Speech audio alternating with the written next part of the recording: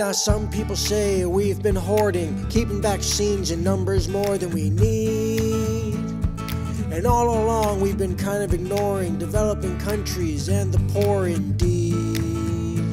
Well, I said I'd jab every American first, but now the situation elsewhere is so much worse, and we've got a couple extras sitting on a shelf, so sure, what the hell, they can go to someone else. I'm smoking Joe, the candy man, giving out a couple jabs to needy foreign lands. Maybe not as fast as I really can, but take it or leave it, I'm the candy man. And let me be clear, it's just a few AstraZenecas we weren't gonna use at all. Maybe we'll have more than we need and soon, because of these anti-vaxxers and MAGA-loons by this fall. So if you want a vaccine, just give me a call.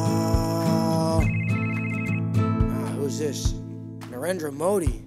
President Biden, it's Modi G. Shouldn't you be doing more to be helping me? Now hang on, fella, I know things are bad, but it's not because I'm not sending enough jabs. Well, have you seen today's case study? Well, how about you cut the festivals and political rallies? Don't you think that might be causing infections? It's a price I'll pay to win my elections. That's sick, but still, you're not half as bad as that jerk in Brazil, so I will waive patent protections.